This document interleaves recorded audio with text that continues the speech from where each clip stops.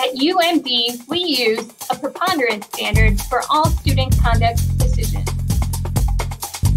So what does that mean exactly?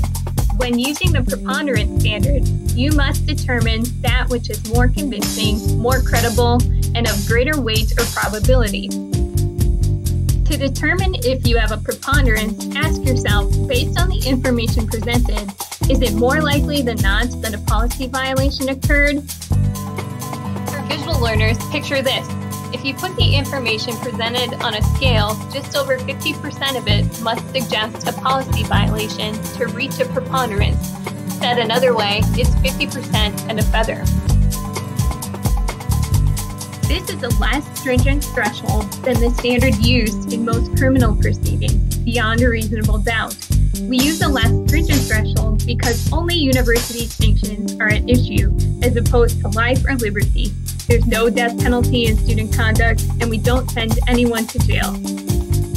For sports fans, picture this. In a criminal trial, the prosecution would need to run the entire field to score a touchdown to get a guilty verdict.